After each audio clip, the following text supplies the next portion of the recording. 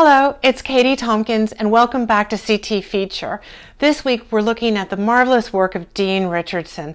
Dean loved baseball and he often painted lots of stars. This particular team is called the Black All-Stars 1939. Dean painted it in 1996.